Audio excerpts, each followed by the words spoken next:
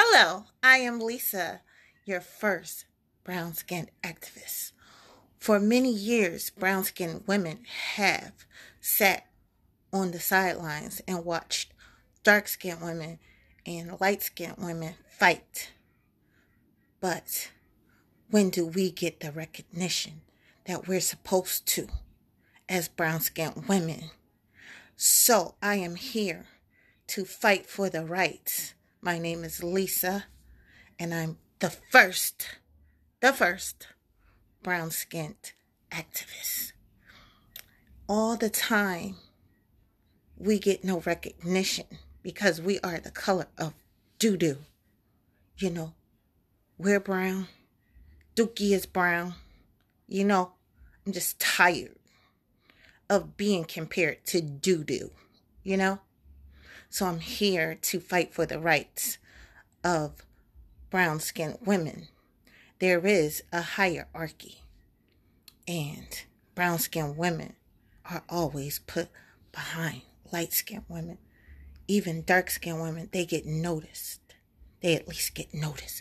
But if everybody in the black community is mostly brown skin, how are you to get noticed when you're just the fucking norm? You know? So I'm here to fight for our brown skin rights. I think that we should have rights. We should be able to go in movie theaters first. We should be able to sit in the front of the bus. You know what I'm saying? Like, as a brown skin person, when I go on a bus, they make me sit in the back. I don't think that's fucking fair. Why do I have to sit in the back of the bus because I'm brown skinned?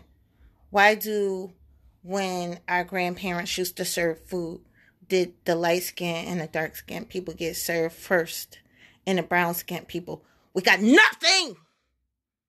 We had to eat the crumbs off the light skinned people, their plate. And Mom, stop calling me! See? She calling me because I'm brown skinned. You know? But it's like we had to eat the crumbs from the light skinned people and the crumbs from the dark skinned people. So I'm here to fight for the rights of brown skinned women everywhere. Signing out. This is Lisa, your first and only brown skinned activist. Bye. I'm just joking, y'all. I'm just joking. Bye. I'm bored. Let me go down and help my mother.